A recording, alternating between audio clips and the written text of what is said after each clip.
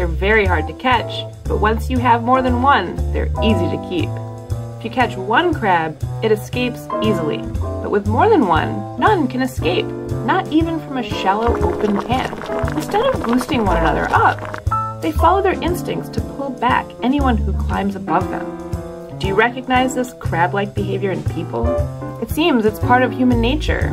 We can literally, verbally, or energetically pull each other down. This happens even within members of a family. As parents, we can fall into a bad habit. We believe our job is to keep our children in line rather than helping them expand and grow. So let's learn a lesson from the crabs. Let's boost each other up rather than pulling each other down. Find your child doing right and offer sincere praise. Do this more than correcting their mistakes.